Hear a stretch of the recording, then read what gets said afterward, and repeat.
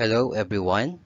So welcome to our video lesson or lecture video about parabola with vertex at hk. So when we say that the vertex is at hk, it means it is not on the point of origin or 0, 0, but it can be anywhere on the Cartesian plane. So it could be along the y-axis or x-axis but not at the point of origin, or it could be on any quadrant, first, second, third, and fourth quadrant of the Cartesian plane. So we discuss now the standard equations of the parabola with vertex at hk. So when the parabola opens upward and the vertex is at hk, the equation now, or the standard equation of our parabola, will be quantity x minus h squared equals 4a times the quantity y minus k. So this time, you will notice that ang kasama ni h or ni x sa ating equation ay si h. At ang kasama naman ni y ay si k. Later, babanggitin natin ano ba yung h, ano ba yung k. Okay, so this is the equation for the parabola with vertex at hk that opens upward. And now, for the parabola that opens downward, the equation now, or the standard equation, will be quantity x minus h squared equals negative 4a times the quantity y minus k. So this time, dahil siya ay downward, negative ngayon ang ating 4a. So if you notice the difference between the two standard equations, the only difference is that the upward, opens upward, is positive 4a, and for the parabola that opens downward, it is negative 4a. Now, next will be the standard equations for the parabola with vertex at hk with the opening, or it opens to the right. So this time, our standard equation will be y minus k squared equals 4a times the quantity x minus h. So as you notice, nagpalit naman ngayon ng pwesto si y at si x, pero kasama pa rin ni y si k at kasama pa rin naman ni x si h. So take note of the equation of the parabola that opens to the right. And for the one that opens to the left, our equation now will be y minus k squared equals negative 4a times the quantity x minus h. So as you notice, the one that opens to the right has a positive 4a, and the one that opens to the left is negative 4a. So we have now the four standard equations of our parabola with vertex at hk.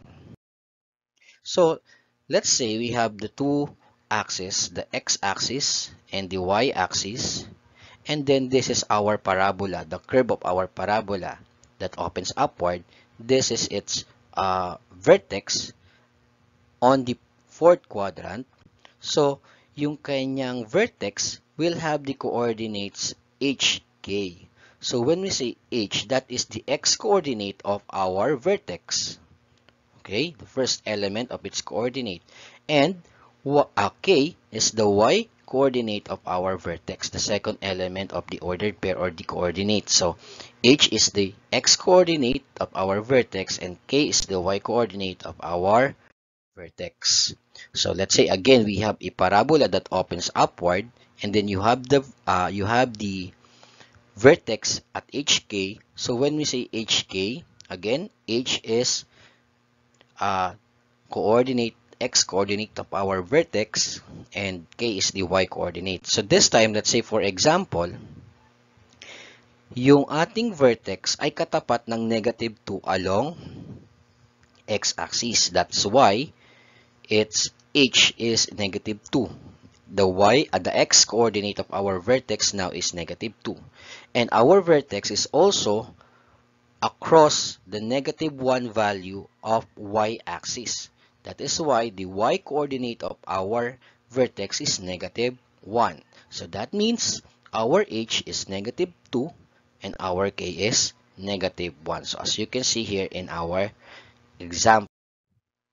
Now, let's say we have a parabola that opens upward that has the standard equation x minus h squared equals 4a times the quantity y minus k. Here is our parabola, and this is the vertex. Okay, another one here, a parabola that opens upward with vertex at hk on the first quadrant, located siya, no? So this is our vertex with hk, and then we have here the other points of our parabola, the focus, and the two endpoints of our latus rectum. The distance between the focus and vertex is again equal to a. That a can be computed using our standard equation. Same as with the parabola with vertex at 0, 0, yung pagkuha ng a. So again, the distance between these 2 points is equal to a. And the distance from the focus to either of the endpoints of the latus rectum is 2a.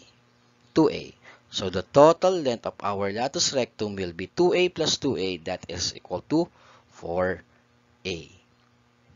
Now, since our vertex is hk and we move from vertex to focus vertically upward with distance of a, therefore, ang mababago ay yung y-coordinate ni vertex, the k. So if we move upward, therefore we add a. So the focus now will have the coordinates h, k plus a. So hindi na bago yung h kasi hindi naman tayo gumalaw horizontally, gumalaw lang tayo vertically. So ang k ni vertex lang ang mababago para sa ating focus. So this time, our focus now is equal to h, k plus a. Now, for the two endpoints of our latus rectum, as you can see from our focus, let's say for example, the left endpoint of our latus rectum, the movement is horizontal. So therefore, yung h naman na ngayon ni focus ang mababago. This k plus a will remains the same. Okay? So, if we go to the left endpoint of our latus rectum, therefore we subtract 2a. That is why the coordinates of this left endpoint of our latus rectum is h negative 2a k plus a. And then, on the right endpoint of our latus rectum, we add 2a, okay, to our h kasi the movement is horizontally to the right. So we have now h plus 2a k plus a. So these are the coordinates of our points, vertex, focus, and the two endpoints of the latus rectum. Now, since our vertex is the distance between the vertex and focus is a, that is also the distance between the vertex and our directrix. That is a. So if we're going down with the distance of a, that is k minus a, it will be a straight broken line for our directrix tapat doon sa k minus a ng y-axis natin. So therefore, the directrix has an equation of y equals k minus a. Let's say we have an example here, a parabola that opens upward with the given standard equation, quantity x minus 4 raised to 2 equals 8 times the quantity y minus 2. So this satisfies the equation, standard equation of our parabola that opens upward, wherein our 8 here is our 4a. So we can equate 4a equals 8, and then we get the value of a equal to 2. And then, by observation, kung ano yung kasama ni x sa ating standard equation na x minus h, this time this is x minus 4, so therefore our h is 4, and then y minus k, y minus 2, therefore k is equal to 2. So, it means that our vertex will be 4, 2. So, it is across the 4 of x and ganun din across the value of 2 ng ating y-axis. So, the coordinates of our vertex will be 4, 2. So, this is our vertex, and our parabola opens upward. Now, the distance between our vertex and the focus is 2, and that is the value of our A.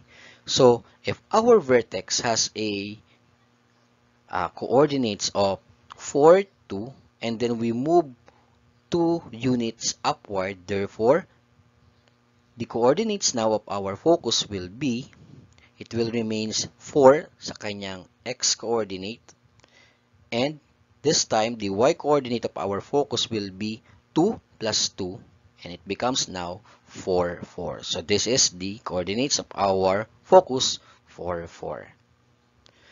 So this time we have the two endpoints of the latus rectum, the one on the left and the one on the right. Sabi natin, the distance between the focus and one of the latus rectum endpoint is 2a. So 2a, 2 times the value of a, which is 2, that is equal to 4. So from focus 4, 4, we move 4 units to the left horizontally, horizontal ang movement. So ang mangyayari, this x coordinate of our focus will be subtracted by 4 units kasi going to the left. So 4 minus 4, you have 0. That is the x coordinate of this point, and the y coordinate remains the same. So this left endpoint of our latus rectum will have the coordinates 0, 4. And on the right side of our endpoint of latus rectum, we add this time 4 units starting 4. So this becomes 8, 4. And then, the distance between the vertex and focus is 2. So therefore, the distance between the focus and directrix is also 2. This time, pababa tayo, downward. So if this is 4, 2, so pababa tayo, yung y coordinate, 2 minus 2 is 0. That is that is along 0 value of y-axis, or simply that is our x-axis. So therefore, the directrix of our parabola is the y-axis, is the x-axis itself, or the equation of our parabola, or equation of the directrix of our parabola rather, is y equals 0. So kasi nga si x-axis mismo yung naging directrix ng ating parabola. So the equation now is y equals 0.